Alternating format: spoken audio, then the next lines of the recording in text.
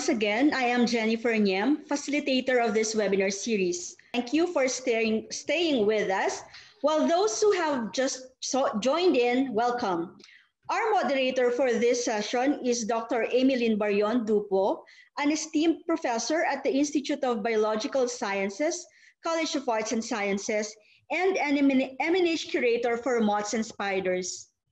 May we call on Dr. Dupo to introduce our third speaker for the day and the first for this afternoon session.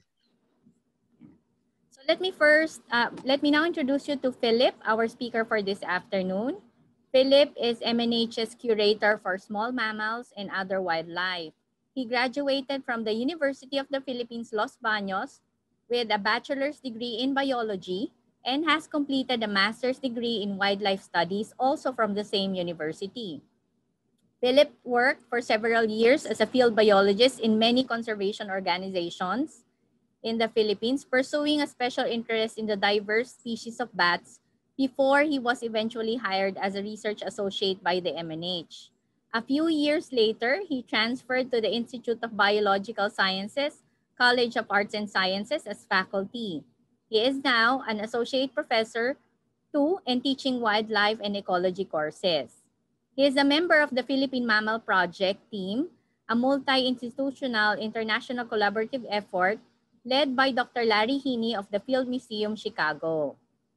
Philip is on the roster of experts of the DENR Biodiversity Management Bureau and has served as a member of the Philippine Red List Committee for Wild Fauna and the DENR Technical Working Group for Mammals.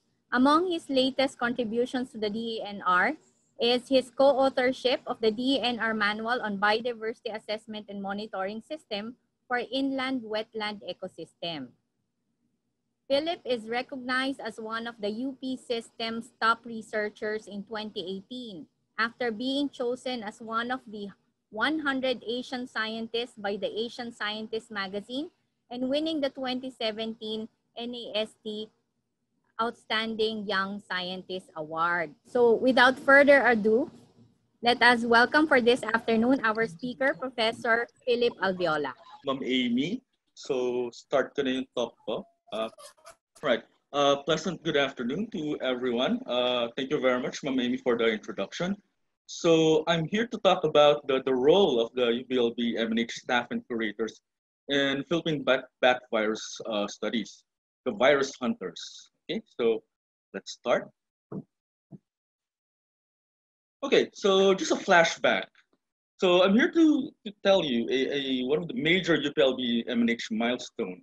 When in 2016, we published a paper on a genetically divergent Hantavirus, which is we recovered from a frugivorous bat, the Geoffroy's rosette. So you can see in the underlined, there's Dr. Joseph Masangkay, there's me, the late James Alvarez, Ed Eres, Edison Cosico, and Nina Kibod. So these are the staff and curators of MNH. So in this paper, this marks the first time that all the MNH curators and the staff as well were included in a virology paper.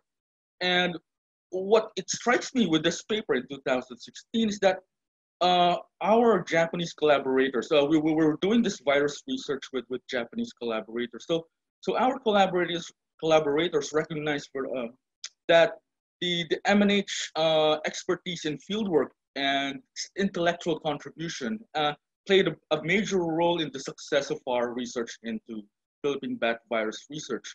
And essentially, what we bring to the table on this collaboration with several Japanese universities that we know we have an intimate knowledge on bat ecology, taxonomy, and of course, the science and of course, the art of bat capture. So it's not just about knowing what the bats or knowing them in paper, but actually knowing how they fly, where to capture them. And it proved to be a very successful in our project. Right, more flashback. So how did we start this collaborative work between several Japanese universities and UPLB MNH? So let's look back at the turn of the 21st century.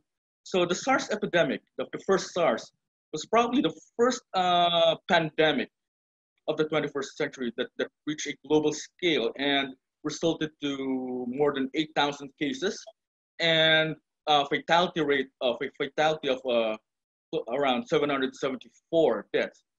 And several researchers, several virologists and bacteriologists scrambled during this time to determine which caused this virus.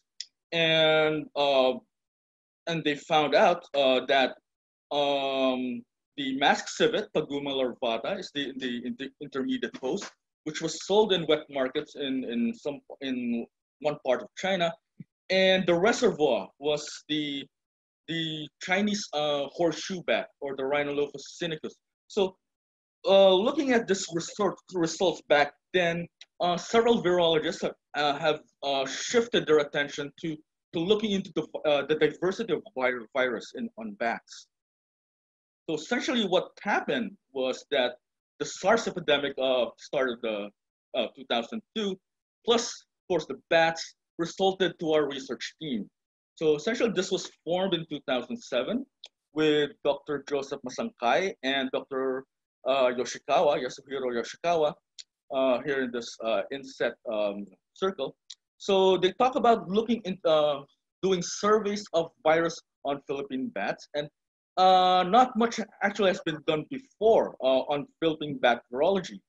And so this, their conversation resulted into a collaborative effort with several institutions in UPLB and in Japan. In UPLB, MNH was included. College of Veterinary Medicine, of course, Dr. Joseph Masangkay is there, and the Institute of Biological Sciences, which I became eventually a staff in 2012. So this collaboration is a multi-partite disciplinary collaboration with virologists, microbiologists, veterinarians, bat ecologists, and museum technicians. Right. So before that, I would like to present to you the UPLB MNH staff and curators, virus hunters. So we four have been at it since the start in 2007. We were led by Dr. Joseph Masangkay, who was then not yet retired. He's a professor emeritus and also a curator. He's a team leader. And there's me. I was the bat ecologist on the project. And we were joined by two museum technicians, very able, very the supermen of UPLB MNH, Eduardo Ares, who's already retired, and Edison Cosico, who both were field technicians. And as the years gone by, we were also joined by several staff of the MNH as well, starting with James Alvarez, the late James Alvarez, my good friend, my dear friend, who was an extension associate back then. And there was also Ariel Lorona, who came on board in 2012. And the latest addition, Mr. Florante Cruz, who's an extension specialist at the UPLB MNH. And he's in charge with documenting, providing videos and taking pictures of what we do. So if you've seen one of his videos about our work, I think it was shown back in March or late February. Okay. Right. So what did we do during those during our surveys on bats? So of course we did bat capture. So this is where the MNH expertise comes in. So looking into which places would be the most strategic or optimal for a high volume of bat capture. And in the process, several Japanese collaborators also participated as well in capturing these bats. And after we captured these bats, we also did a laboratory work in the field. So we did a makeshift laboratory work in the field and well into the tradition of a Japanese efficiency.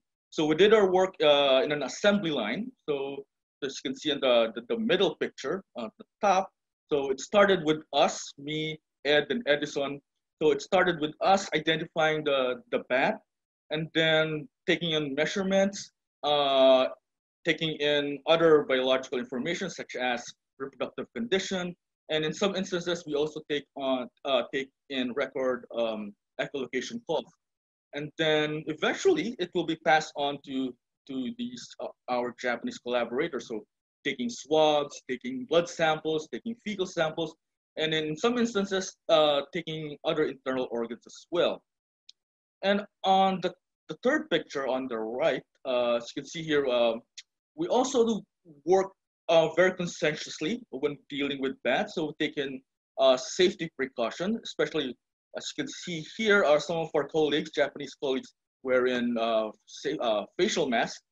And of course, to the bats as well, So before we release them, so we provide them with sugar water, for them to recover all the lost nutrients that they've lost during their capture. Right. So where did we go? Okay, so during the past, so since 2007, so it's now 2020, so around 13 years. So we've visited 11 provinces, all in all, and several islands, including 19 caves. So a lot of our work were concentrated in southern Tagalog or South Luzon. So here in UP Los Baños, in Diliman, but we also did work in Pangasinan and in Polillo Island, and then going south to Bicol, and then in Panay Island, and then within the Davao region. And all in all, after all those 13 years of doing surveys, we captured a total of 30 bat species, about more than 1,000 bat individuals. And we took in oral and anal swabs, fecal pellets. These are definitely non-intrusive, but for very few instances, we also took in internal organs from sacrificed bats. And from there, our Japanese counterparts did some serology and sequencing techniques. Okay, so let's go to the point. Okay, let's go to the meat of my presentation. So our published results. So what have we accomplished with doing studying the viruses from Philippine bats? First, in 2009, so this was in Malay, Aklan. So Malay is the municipality where Boracay is under. Okay, so in 2009, we published a paper in Virus Genes, detection of a new bat Gammaherpes virus in the Philippines. So we captured it. We detected that the virus in Hipsideros diadema. As you can see in this bat here, this is the Diademe's roundleaf bat. It's the largest insect-eating bat in the Philippines, and we call that Hipsideros diadema herpes virus 1 or HDHV1. And looking into the phylogeny, and as you can see, the HDHV1 is part of the Gammaherpes Flaviridae group. And what is very interesting here is that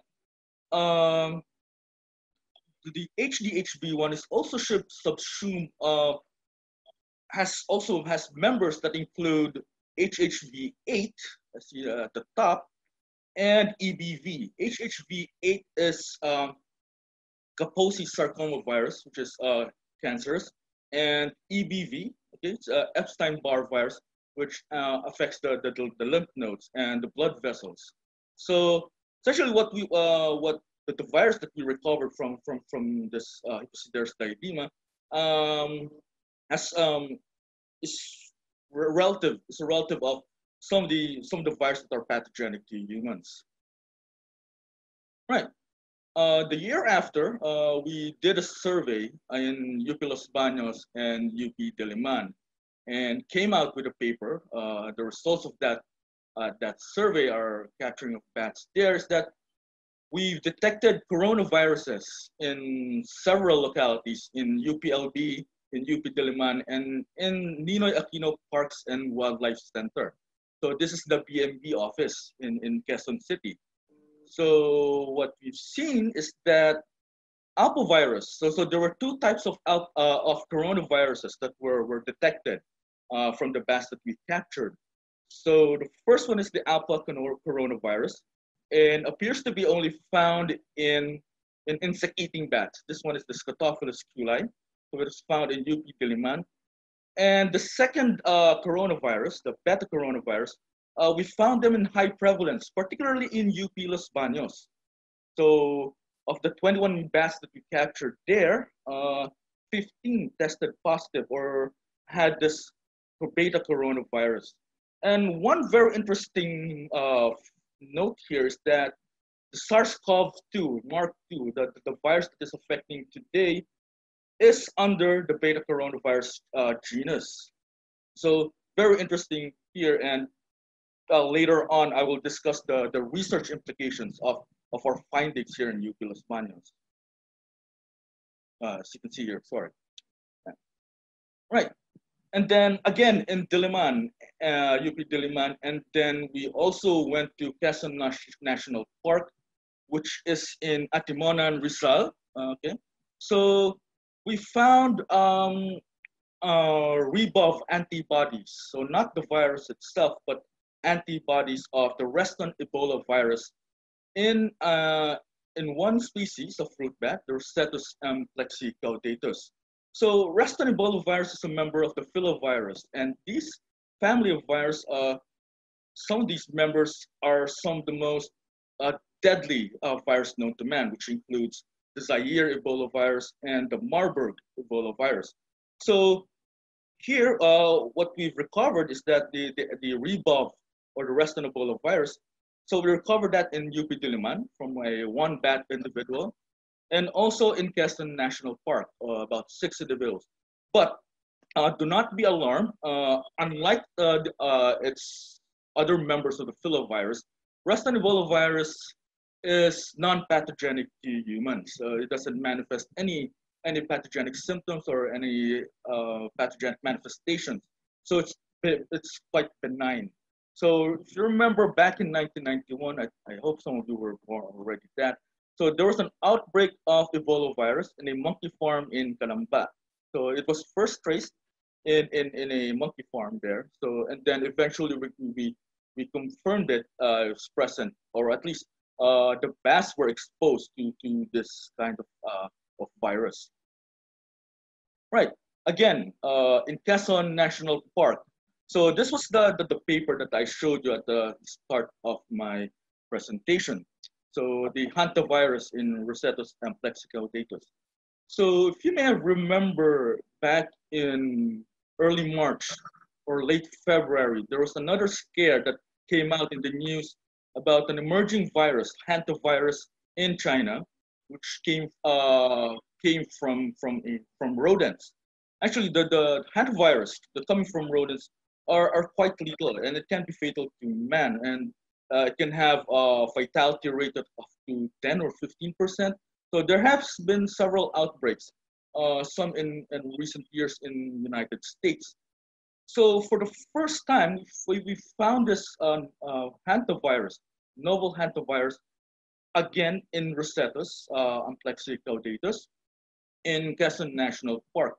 But it has an extremely low prevalence. So out of the 376 bats that we captured, only one was positive. And of course, this novel hantavirus that we captured we detected here in Rosetus is not fatal. It doesn't manifest any pathogenic reactions, or it's not harmful, detrimental to humans. Okay, right, and then from 2012 to 2017 or 2000 in those dates. So we also visited several areas in Davao. So in Davao City, in Davao Oriental, and in Samal Island. So we surveyed the bats there, captured, and then tested them for virus presence.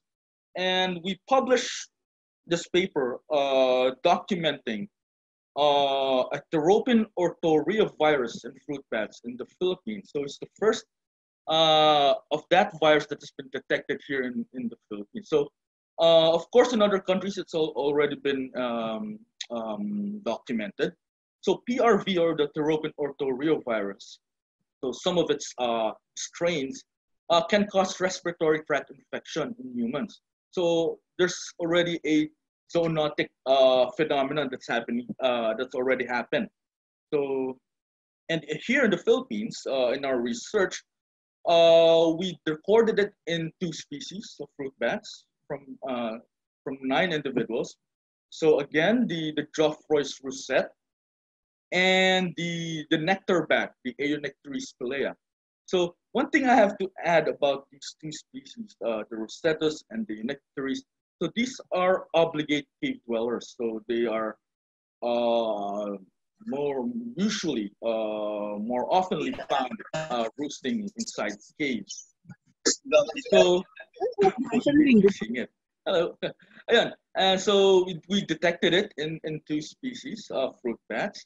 And we also did serology testing. And of the 84 fruit bats that we captured, we tested 76 tested positive for neutralizing antibodies. So meaning almost 90% of the bats that we captured there were at some point in their in time were exposed to this Pteropine orthoreovirus.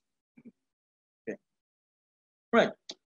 So those were the publications, the published work. So we also have results that we've gathered in recent times, so 2018, 2017.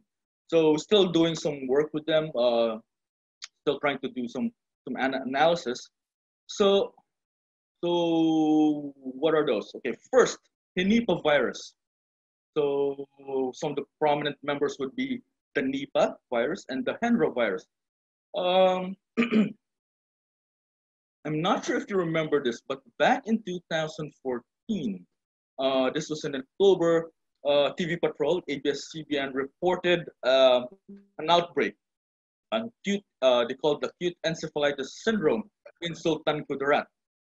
At first, it was reported as food poisoning. So what happened here is that several people butchered a horse and partake in it, consumed the horse, and then they got sick, and then they went to the hospital. Some of them went to the hospital. The health worker got sick. So in total, there were about 11 fatalities during this time. So the news said it was 10. So there were about 11 fatalities resulting to acute encephalitis. And this was reported in a paper. Actually, we didn't do this paper. Outbreak of Henipavirus infection in the Philippines 2014 by Paula Ching and co-authors. So Paula Ching is with RITM in Alabama. So they reported this. So with this result in 2014, so we were very alarmed. Some of our Japanese collaborators were very alarmed at the same time, excited as well about going to Sultan Kudarat and going to ground zero and sampling the basket because the paper by Ching et al. Just documented the clinics, the clinical pathology of the fatalities and those that contracted the disease, but they did not look into which was the source. So at first it was the horse, but in other countries, in Nipah, Malaysia, and Hendra in Australia, they've identified they identified zone in the source of these virus on flying foxes. So it is probably highly likely that the source of this virus was from bats as well, from bats. So we did our field work in 2019 in Del Carmen, Siargao.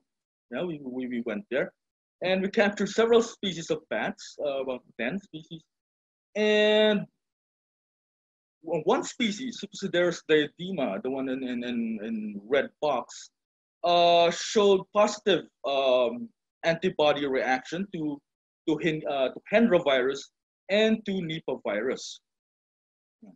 So they tested positive, 4 individuals, but further performing RT-PCR revealed that they're negative for the NIV genome. So very interesting, although they tested negative for the genome, but the fact that they tested positive for the antibody means that they've been exposed. So these bats, the Supposideris diadema, were exposed to to Henipavirus. So very, very interesting. Hopefully we can publish the results sometime late this year or hopefully early next year. But we do want to go to Sultan Kudarat, to go to that ground zero, to do some work there and look at probably the source, capture some bats. And very recent, in March 2020, just a few days before the lockdown, we also went to Biak na Bato National Park in Bulacan. And sorry. And one of our colleagues, Dr. Yumi Une, detected Poxvirus particles in Cynopterus brachiotis, this fruit bat. Okay, so they detected pox particles. So, and usually, Dr. Une told me that these Poxvirus would manifest themselves on bats as lesions and rashes, as shown here. So this photo here is not from the Philippines. It's from David et al. The Poxvirus in Israel, or I think some part of Middle East. So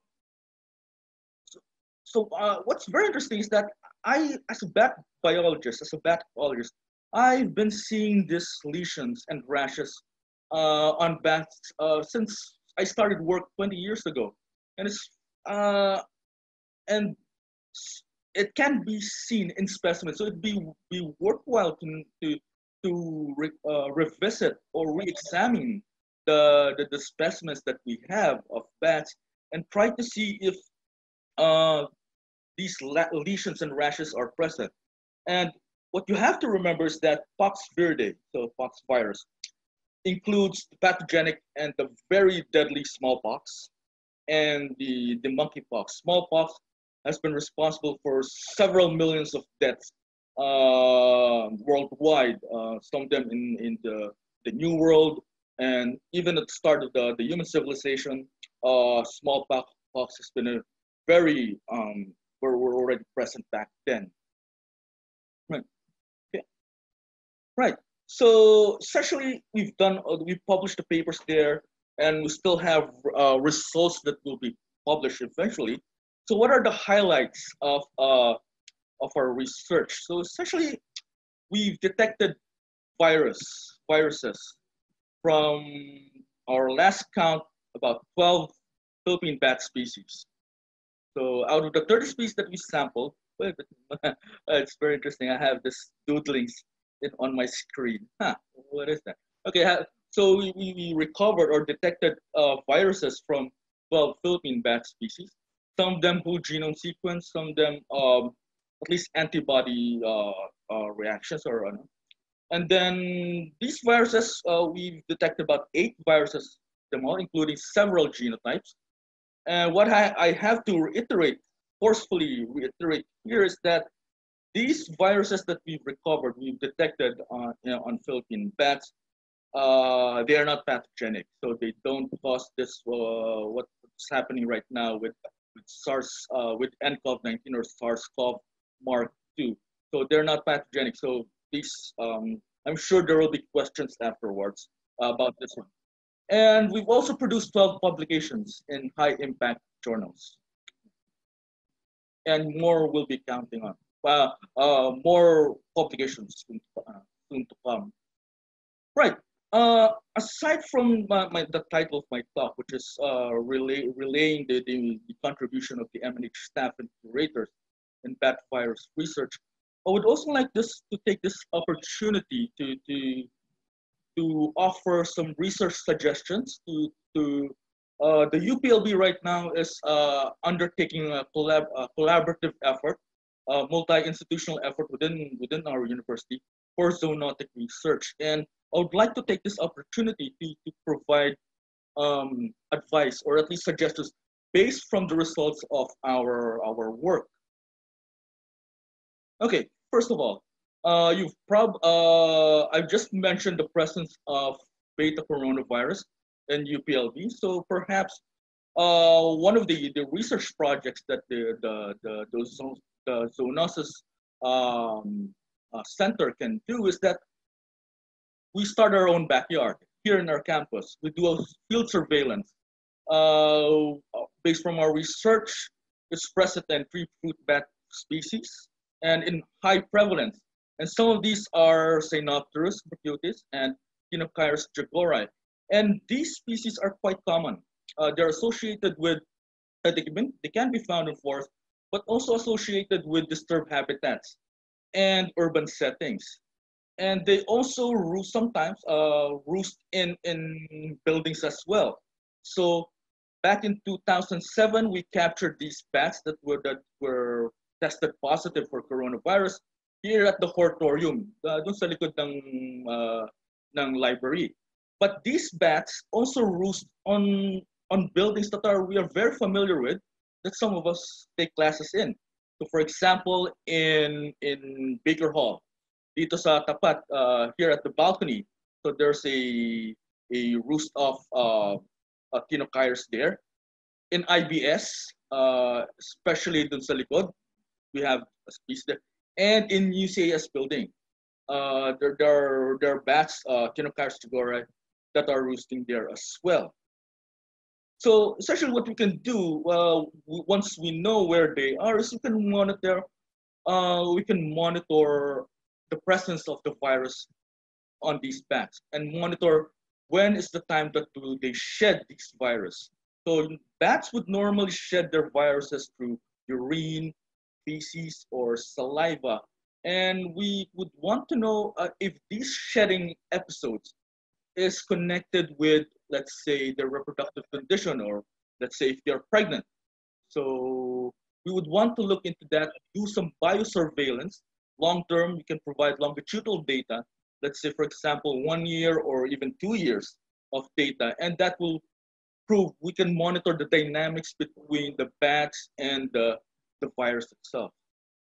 Okay, number 2 suggestion would be, I've shown this map before, so some of the sampling size that we've done, and you will definitely notice some huge unexplored areas, the areas that we haven't done any research on. So for example, in Palawan, it's been taking us several years without success to go into Palawan and do bat virus research there. In Western Visayas, like Cebu, Negros, Bohol, and most parts of Panay, and in northern Luzon, definitely. So there are so many places in the country that we don't have any data on. So those areas are open season for bat virus research, definitely. Number 3. Okay, so some of you might be familiar with the giant fruit bats. We have that, Cerodon and Pteropine. So these bats are the largest bats that, in the world. And during the 13 years of our work, we haven't captured any. So in the 13 years, and as I've said before, these large fruit bats are known reservoir of the highly pathogenic, highly fatal Henipavirus, particularly in Malaysia, in Australia, and in Bangladesh. And these bats are capable of long distance flight. As you can see here in this map, those doodlings here are they attach radio collars on these bats, and they track the movements via satellite. And one individual actually traveled 12 kilometers, around at least 50 kilometers from the roost site. And some of these bats are also known to forage or travel 100 kilometers from their roost site. So they can travel long distance, and of course, they can, with the potential that with that long distance flight, they can come into contact with urban areas, or at least pastoral areas. One very interesting fact is that in Bangladesh, as you can see in this photograph over here, the night vision photo, one flying fox was drinking in a palm sap. So palm sap, this was in Bangladesh. So palm sap, they ferment it for alcoholic beverage, very similar to what we are doing here in the Philippines, particularly in the Visayas, in Tuba. And we have anecdotal evidence that some animals are known to drink tuba, known to drink this fermented coconut sap. Birds have done it, and squirrels have done it in Palawan, and bats as well. So what happened in Bangladesh is there's been transmission. They've traced Henipaviruses in the palm sap, and of course the people are drinking it. And there have been cases. This has been published by John Epstein, my colleague, on this drinking the palm sap. Okay, for the fourth one, there are also bats that are associated with buildings and houses. So you definitely notice that some of the bats are living in attics. So these bats are the primary bats that do that are Scotophilus culi, which is here on the left bat, which is actually having no, two offspring cling to their mother, and the Taphozoos melanopogam. So these two bats, at the very least for Scotophilus culi, we've detected alpha coronavirus there and even astrovirus in other studies. So these two bats, we also have that within UPLB, living inside buildings. We've discovered a colony of Scotophilus here in IPB, do sa likod, hindi do sa pinaka main building, but do sa at the back. There are quite a number of them, about around 200, 300 individuals. And for Taphozoos melanopogon, the attic, the ceiling of the Baker Hall, all of that very wide, very long attic, those is an open space, and it's filled with bats, filled with Taphozoos melanopogon. If some of you happen to walk by in Baker Hall at around 6 p.m. or 5:30 p.m., you will see these bats, this Taphozoos melanopogon, the bat on the right. You will see them emerging in bursts in very high numbers, and we estimate that there are about at least 1,000 individuals of them. So, and in NCPC, we've also found them, especially at the lobby, yung dun sa pinakaharap, and in biotech buildings. So there are a lot of our buildings actually host a lot of these species of bats that it's very interesting to look into. Do they harbor novel viruses? Okay, and lastly, okay, it will be very, very interesting as well to look into this caves with high tourist volume. So caves nowadays, particularly with the underground river, especially when they were elected to the 7 natural wonders of the world. So tourists by the thousands every day flock into the cave to witness the beauty of the natural formation.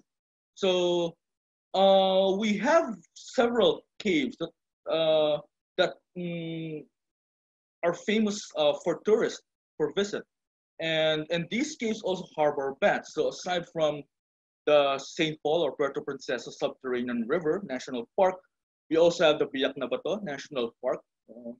Sorry about that. And then we also have the Cavinti Underground River and Cave Complex. Cavinti is in Laguna. So these caves host a multi-species assemblage of bats, and their colony size can reach up to several thousands of individuals. So it would be very, very worthwhile to look into the diversity of viruses that are found in bats, and most especially because they come into close contact with humans. And although this might be the probability is not very high, but these cases can prove to be ground zero for virus transmission from bats to humans. And then, of course, being tourists, they come from different places all over the Philippines, sometimes outside of the Philippines, foreigners. So the potential danger is there. Okay, right. So I think I still have time. Right, still have time. Right. And I also want to point out for the members of the Zoonosis Center. So we have this group, the Bat One Health Research Network. So this research network is a global collaboration between, it brings to the table, it merges the discipline of virology, um, veterinarians, microbiologists, bat ecologists, and conservation biologists. So our group recognizes the fact that although bats are a special reservoir of these several novel viruses, we also recognize the fact that bats are not the enemy here. And the bats, it's not the fault of the bats that we're having this bat-related pandemics, the SARS, but it's the humans too. And one of our advocacies here in BORN, in what we call our group the BORN, Bat One Health Research Network, is actually partly funded by the United States Department of Defense. So aside from doing research on viruses, and the work is also looking into the potential of, probably baka ma-weaponize, because some trying to prevent that from happening. So we have 4 working groups. So essentially, if some of you are interested in doing bat virus work, so our research network has this several recommendations on how to do research, or not how to do research, but very exciting research topics that are very relevant, such as researching host and pathogen biology. So that's working group number 1. And then diagnostics and field surveillance. That's working group number 2. And then working on bat ecology, bat behavior and distribution, and how does this relate to pathogen dynamics, pathogen spillovers, and also looking into researching human and bat interaction. So dito na yung ecotourism, the dangers of ecotourism, going to places where there are bats, or hunting and commodity chain, which happened with SARS, both the SARS pandemic. Okay, so to wrap up my talk, so what we found here, what I've shown you is that over the years, 13 years, so virologists, veterinarians, microbiologists, wildlife biologists can work beautifully well together, as exemplified by the number of publications that we did, and the camaraderie, of course, the camaraderie. And we're still at it. We're still continuing through the years. Like right now, we're working on proposals on expanding our research questions. So I urge you, if you're a virologist, you're interested in bat viruses, go to the UPLB Museum of Natural History. We have, you want bats, we'll give you bats. Okay, maraming salamat po, and have a pleasant good afternoon to everyone. Have you seen any connection between feeding and roosting habits of bats with the types of viruses that had been detected in them? We have not, at least here in the Philippines, what we've done, at least our group have done, we have not yet delved deeper into that kind of inquiry. That's very interesting. So looking into foraging behavior and what kind of virus, so do they have correlation between what it eats and what viruses they harbor? No, we haven't done deeper. We haven't looked into that. Very, very interesting to look into that topic, definitely. So we're with that question, we're now extending the realm, the scope of the questioning, the scope of our questioning to not just documenting what viruses they are, but looking into other factors, expanding it. What are the causes of the virus? Probably because what it feeds on could be a factor in what kind of viruses do they have. But yeah, it will be very, very interesting to look into that.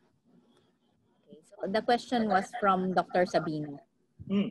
Sir Noel, we should talk. Although we have some studies done in other parts of in other countries that would suspect that there is a causative correlation between the two, but here in the Philippines, wala pa po. So let me read a comment from Dr. Lourdes Cardenas, also a curator of MNH. Hi, Good Ma'am Lu. researches. I'm glad to see how preclinical research is coming of age now, just one of the many spin-offs of such researches. Who among us are involved in the UPLB Zoonosis Center proposal? The proposal research center is also on preclinical studies. I hope this continue to flourish as UPLB can really contribute well in this field. Uh, at least at least in our division, in animal biology division in IBS, we have three representatives. Dr. Grace Dacuma, who's an epidemiologist, uh, Dr. Vishal Gaypalier, who's a parasitologist, and Professor Jude de Maluga, whose work on viruses associated with monkeys. So, and it's also, of course, a wildlife biologist as well, veteran wildlife biologist. So those are the three that I know that are members of the Zoonosis Center. Okay. Sir Philip, you mentioned earlier some unexplored areas in the Philippines that you Yes, ma'am. suggest to be targeted. In Yes, terms ma'am. of priority, which do you plan to prioritize? For example, Yes. once the pandemic is over, I know most of Yes, us are ma'am. raring to go field work. So Yes, which ma'am. do you decide to Yes, ma'am. go visit first? Actually, I was supposed to write in the slide priority area, no, but I think our wish list, the top of the wish list, would be Sultan Kudarat. That was the ground zero for the Henipavirus that was detected in horses that caused 11 fatalities. So we want to go not necessarily in the municipality was Ninoy Benigno Aquino municipality. We would want to go there because well, but unfortunately we travel advisory for foreigners, not going to Mindanao, which is sad. So yeah, that would be the top of our wish list, and of course Palawan as well. We've been trying for several years. We attempted back in 2008. We were successful. So yeah, so we would like to go back. We would like to go there. Hopefully, very successful right now. What about human movements? Like, for example, now everybody else is traveling Hmm. or some of our wildlife are being marketed. Are there connectivities in terms of transmission of viruses that way? Yes, ma'am. Well, what happened in the two SARS pandemic, which originated in different in China, they traced it to a wet market. Some of those that are sold in the wet markets were illegally traded wildlife. So, the first pandemic was from civet. The next now is the pangolin, and right now pangolin is the most traded wildlife in the world. So there's a hunter commodity chain that is happening right now. So hunting of these pangolin or civet, and what's happening right now, what they've discovered is at some point these pangolin or these civets were exposed as well to the viruses from bats. So we don't know what's the dynamics. Anong kwento daw? So what's the how did it happen? But the genetics were very irrefutable. So there is so what's happening right now is around from the wet market. I think Mr. Emerson C, who's working on illegal trade, would be much well positioned to answer this. So it'd be very interesting. What are the places in the Philippines that actually still have this wet market that sell this illegally traded wildlife? Medyo parang hindi masyadong ano eh, hindi masyadong documented yan eh. But they are definitely. I asked this question also in relation to Dr. Sabino's question, wherein he is asking or wondering whether have you considered using guano as a way of detecting viruses which might Uh, be present in bats? hmm. Kasi guano is uh, also traded. yeah, Dr. Marian Pulido, who will be talking later this afternoon. They did a metagenomics of the bat guano in Pangasinan, but they looked into bacteria ata. I'm not very sure. Sorry, Ma'am Marian, fungi or something like that. But you can do, I think, metagenomics. So, but unfortunately, this is not the realm of my expertise. I'm a bat ecologist, but they've been doing this. So they've also detected viruses from fecal pellets. So the feces that were caught directly, that were recovered from the bats themselves. So dun mismo sa bat kinuha, and not just from the guano that's been piled up. But they've done that before, metagenomics. So what are the viruses that were there? So, very interesting, very interesting, very interesting. We have a question from Arol Jan Aquino. Good afternoon po. May I ask po if it's really already possible to conduct field research studies involving bats even at these times of current pandemic and community quarantine? If yes po, will there be any need for additional proper safety equipment attire required compared to those previously recommended? Yeah.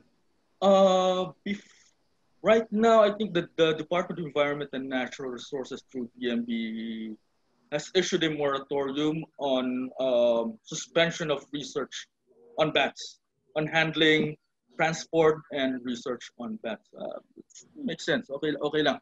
And of course, the travel lockdown, the travel imposition has been medyo mahirap yung movement. But if all of these, the pandemic woes, it too shall pass. So, of course, there will be new protocols involved in doing this work. Like kami, mga wildlife biologists, we've been very, very, ano ba to, pabaya about that. Dati we're not using masks, but in the last 5 years, we're doing so. But of course, when we're using masks, we haven't used any PPE before. Siguro, baby steps. Darating din tayo dyan. At lalo na ngayon, and of course, it would be very wise to do that. So, and of course, rabies shots as well. So, mga vaccines for rabies, it's still a possibility that you might contract, although wala pang cases of rabies from bats. So it's all going to be different, the protocols. And of course, we have the IACUC here in our university, so which approves all the research on wild animals, and bats are included as well. So yeah, so we have field of experts on the IACUC committee who's looking into that and trying to evaluate or assess the feasibility and the safetiness of your methods on working on bats and all other wildlife animals. I think the pandemic is going to change the face of field work. Yes, ma'am. Ma'am, sa inyo. Protocols. Magkakasama tayo, di ba? Sigurado. I mean, permits and everything, mga thesis. So we're going to have trouble being dehydrated with all of the PPEs that going to be. Yeah, exactly, ma'am. Sobra. Ito na yung itsura natin. Yes, okay, ma'am. we Para have tayong astronaut. Para tayong astronaut. Dr. Cardenas is also wondering if these results are featurized write-ups, hoping these pieces of information will reach traders, illegal or not. Do you have communicators, for example, science communicators in your team? Some of the work that we've done, parang travelogue, have been published in Animal Scene. I have a magazine there. Mostly mga animal lovers, pet lovers. They've been featured regularly. So a total of mga 9 magazine articles na yata or 8 na featured doon. But yung talagang full-blown popularizing or communicating these results. Of course, Florante Cruz, the hardworking Florante Cruz, through the Museum of Natural History, have been popularizing our work. And she's done spectacular videos for work as well. And this has been shown in conferences in Japan and other parts of the country. It would be great if you can do that. Parang mas malawak yung coverage here in the Philippines as well. So we have one more question. Are there any virology research laboratories in the Philippines that can support further studies in this project? RITM is been doing this work. Mukhang sila yung pinaka-bihasa sa ganyan. Virology work. RITM, my colleague and good friend, Dr. Catalino Demetrio. So, and the PGC in Diliman and UP Mindanao are working on that as well, virology. In the PGC Mindanao has nag-publish sila ng work, first coronavirus, beta coronavirus in Mindanao. So they published that work in Philippine Journal of Science. And of course, with the advent, what's happening right now with the pandemic, di ba nagkaroon tayo ng need for having these testing laboratories that are at least BSL 2 or 3. Ayaw ko lang kung may BSL 4. So these facilities can be used for virus research definitely as well. We have the expertise. Marami tayong mga Filipino virologists that are very, very capable of doing that, and wildlife ecologists as well, all over the country that can be work hand in hand. If you want to work in Mindanao, we have back ecologists there in Visayas, Northern Luzon, definitely. So you can do this collaborative work. It's highly feasible.